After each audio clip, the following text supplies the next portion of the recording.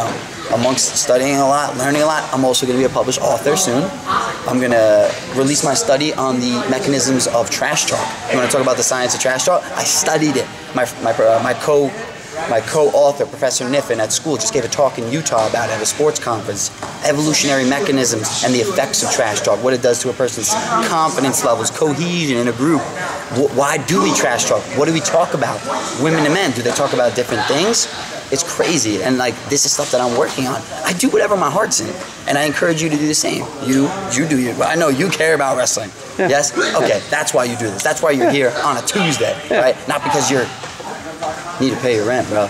Like, yeah, it's nice that it pays your rent. You know, like someone said, make your hobby your profession.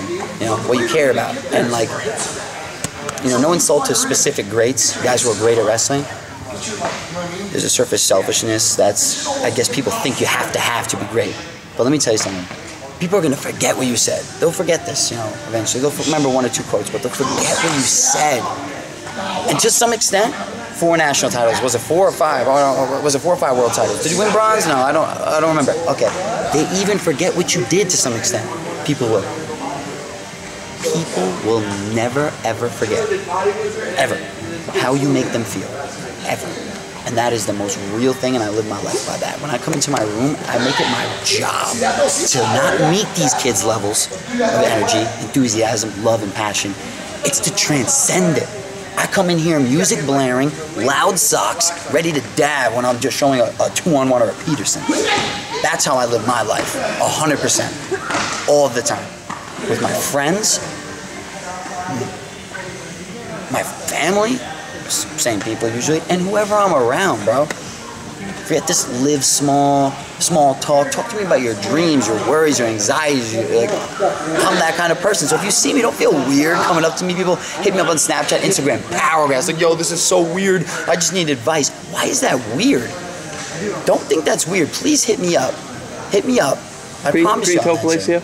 Green toe Palacio. I won't say why. Why is it green toe Palacio? I can't disclose why, but you'll find out, you know, watching my stories. Like, please hit me up. And if you want a clinic, please hit me up. Like, I'm in charge. I'm really charged. Like, it's really how much you want to pay me. Like, people hit me up like, all right, you know, how much you want to pay? All right, how much you want? Let's negotiate. I'm like, all right, how much you want to pay me? They're like, all right. You're available all summer.